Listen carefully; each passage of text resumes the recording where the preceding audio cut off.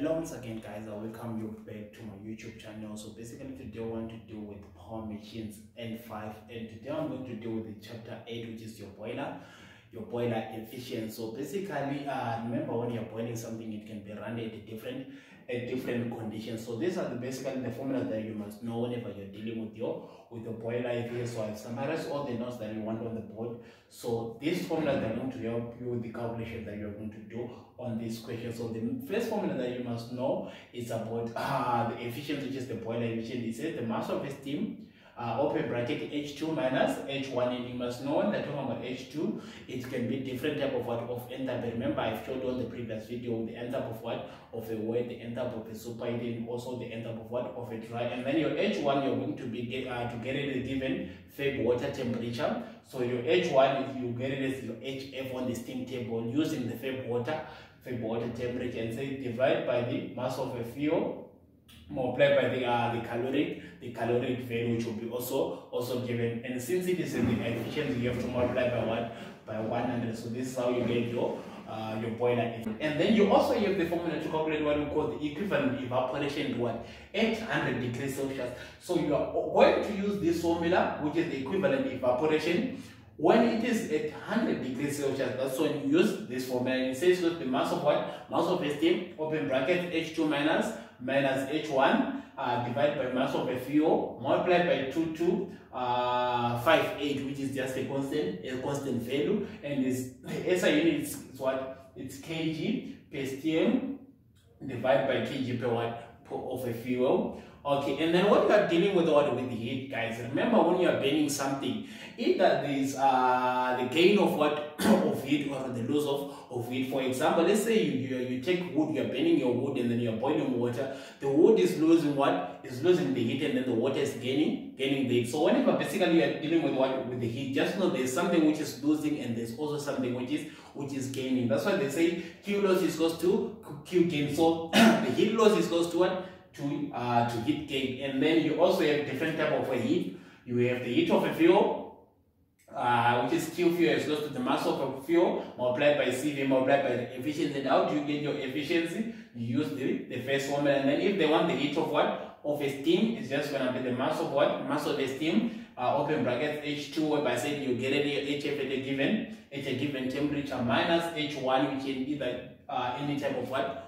Of enthalpy. And then you also have what? The heat of a water, which is the mass of a water multiplied by the by CV, and then by CP. And then you know the CP of a water, if it is not given, is what? 4,187 multiplied by what? The change in what?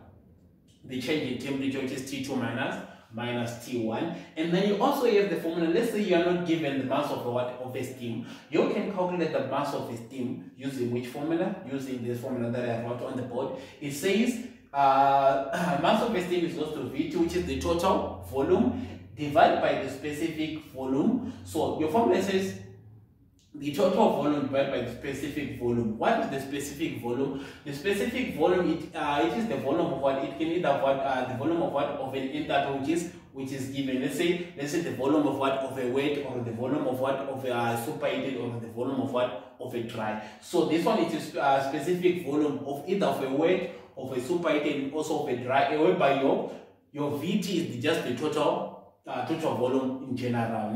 And then you also have to know what we call this, what we call the steam generator, whereby steam is being generated. So on a steam generator, it consists of what? Of three things that you must know. A steam generator, it consists of these three, which is the economizer, the evaporator, and also the superheater. Alright, okay. So the steam, it passes through the economizer, and then it also passes through the evaporator, or the boiler, where it's being boiled, and then it changes to steam, whereby it goes to what we call the superheater. That's why I write we have H1. When it comes to here, it's H2. When it comes here, it's H3. And then when it comes to the last part, it's H4. Alright, okay. And then let us see. They say the heat absorbed in an economizer, kg per fuel burn. If they want you to calculate the heat absorbed in an economizer, kg fuel burn is going to be equals to the mass of what? The mass of a steam divided by the mass of a fuel, open bracket, H2 minus H1, which is from here, minus H1. And then you also have the formula to calculate heat absorbed in an evaporator, kg fuel burn, which is the mass of the steam divided by the mass of what? Of the fuel, H3 minus, so now it's H3 minus H2, and then the heat absorbed in a superheater, now it's going to be the mass of the fuel, the mass of the steam, sorry, divided by the mass of the fuel, H4 minus H3. And then remember, you also have the formula to calculate what we call the total volume in general, which is just the area multiplied by the velocity. And if you are not given the area, that's why you use pi d squared divided by 4 when you don't have the what? When you don't have the area. So basically, these are all the note that you must, the formulas that you must know whenever you're dealing with the calculation of what? Of boiler efficiency. So let us choose. We can just do an example. We can do an example. Let's do example 8.3. Okay, let us see if you can see this. Okay, so it says 8.3. Steam of 0.95 dry of a pressure at a pressure of 0.7 meganewton meter squared in a supplied to a heater through a pipe of what? Of 25 millimeters into diameter. The velocity of the pipe being 12 millisecond. Water enters the heater at 20 degrees Celsius. The steam is blown into the mixture of the water condensed, leaves at what? At a heat at what? At 90 degrees Celsius. And then they're saying calculate the mass of the steam entering the heater per hour. And then they also want the mass of the water entering the heater per what? Per hour. Okay, so I always advise my students to write the given information first. Let's write the given information. So it's example 8.3. Okay, so I'm given, they're saying the mass, the steam of 0.95 dry. So they give me the dryness fraction. Okay, I'm given the dryness fraction of 0.95. Alright, okay, and I'm also given a pressure,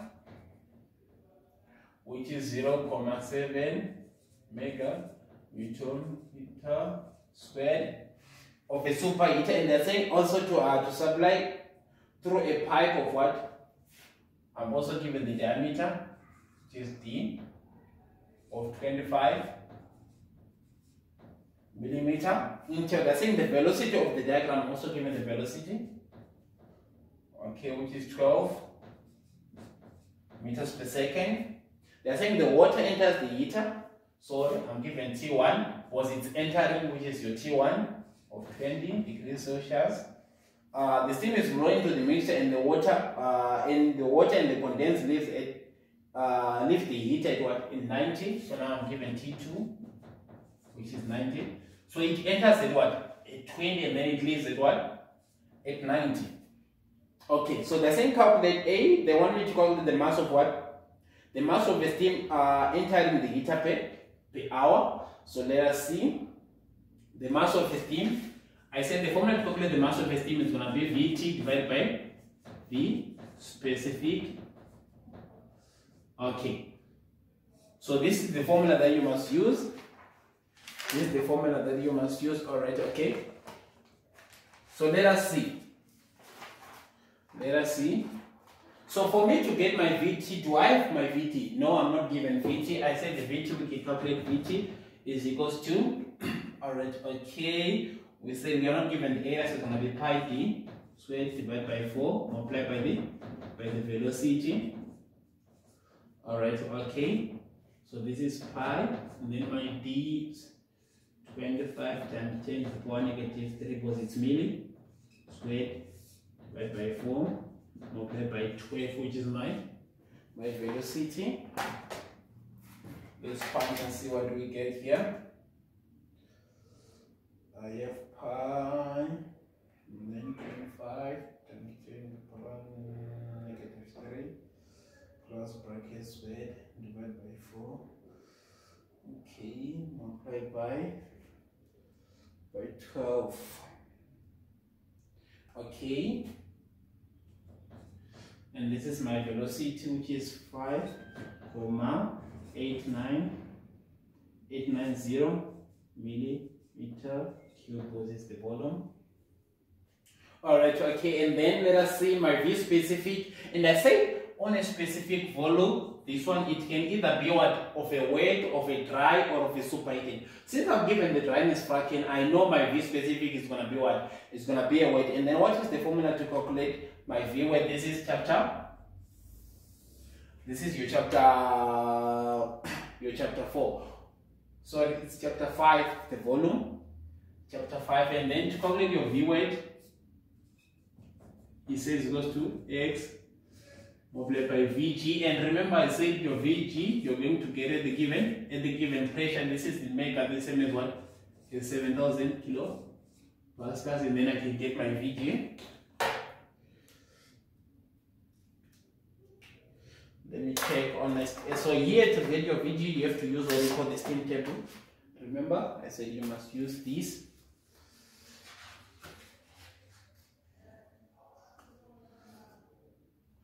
Let us see. 0.7 multiplied by 1,000. Oh, here, madam, it's supposed to be 700 because it's 0, something. Let us see. It's supposed to be 700 because if you convert, say 0.7, if you multiply by 1,000, it will be 700, not 7,000. Okay, let me use my steam table to get my value. My Vg. Okay, I got it. Okay, it's 0.27. Okay.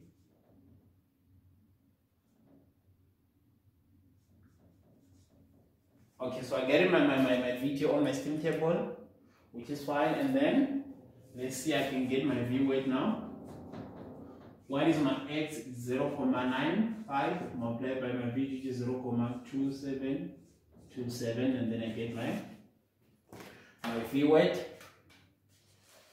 I get my V weight from that. 0.95 multiplied by 0.2727. Okay. I get 0.259. Alright, okay. And then where am I now? So now I can calculate my mass balls. I have everything now. I have my VT, and then I also have my V specific. Alright, okay. So is equals to, what is my V? T, it's 5,890 times 10 to the power -3 divided by 0.259. Okay. 5,890. Okay. So it's 5,890 times 10 to the power -3 divided by 0.259, and then it gives me 0.0227 kgs. And remember they wanted it per hour, so I have to multiply by 3,600, multiply by 3,600, and then it will give me 81.87 kgs per hour. So basically that's how you get your answer, which is your mass of a steam. So we can now go to B. Let us check the question on B. On B. Okay. So on B they want the mass of what? The mass of a water entering the heat per hour. Now they want the mass of a steam. So the mass of a water entering the heat per hour, the mass of what? The mass of a water. So basically for me to get the mass of a water, I'm going to use my heat formulas, whereby I know Q loss is equals to Q gain. Yeah? Alright, okay, and then I know here I have the part of what I have heat of what? I have the heat of a steam, and I also have the heat of what? Of a water. And just know the water is always gaining, so my heat of a steam mass of a steam H2 minus H1 is equals to the heat of a water, which is mass of a water, multiplied by Cp multiplied by, which is T2 minus T1, and then I just have to make my mass of the water the same with the formula. And remember, I say your H2 is going to be determined if it is the enthalpy of what, of a wet, of a dry, or of a superheated. But since I have what we call the dryness fraction, I have the dryness fraction on this. So this is the what, the enthalpy of what, of a wet. And I said which formula to use to calculate the enthalpy of a wet. It's HF plus X HFG.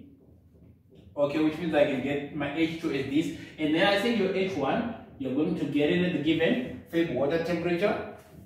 So let us see if we're given the Feb water temperature here. Okay, I'm given the temperatures, which is the initial and the final one. And then on this one, for me to get my HF, I said your H1, the same as HF, you will get it at the given temperature. So since you have two of them, use the final one, which is 90 degrees Celsius. Okay, so let me check on my steam table. Let me check on my steam table. What do I get here? 90 degrees Celsius.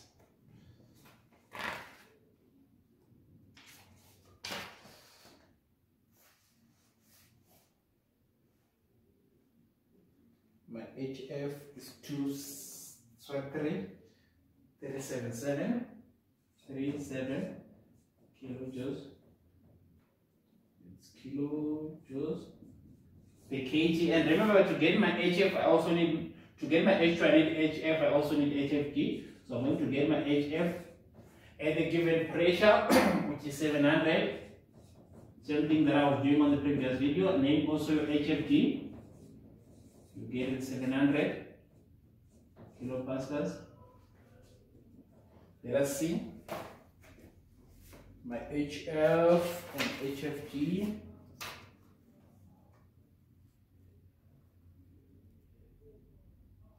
My HF is 697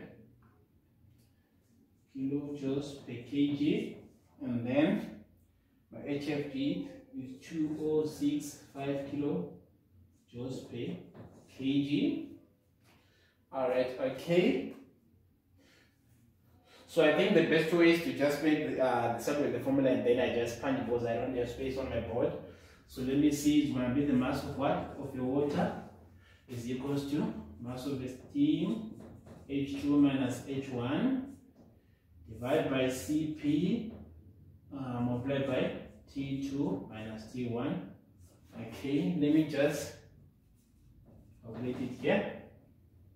And then remember, they wanted it per hour. The question, they want it per hour, so I can use my mass of the steam per hour. But if they wanted let's say per second, so I have to change my mass of the steam to be per second. So basically on this one, they want my mass of what, of your water per hour, so I can also use my mass of the steam per hour. So which is 81.87 open bracket, and then I have to get my H2.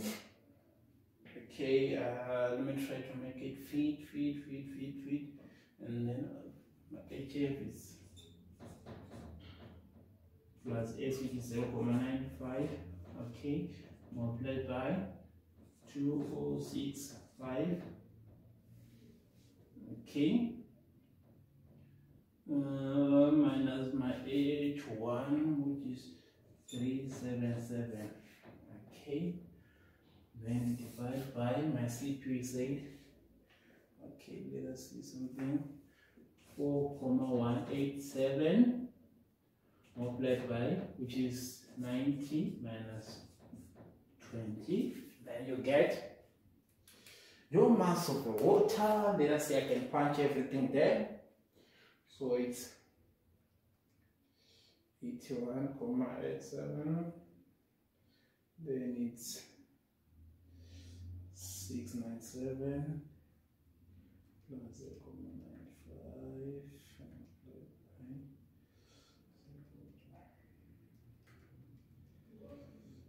Okay.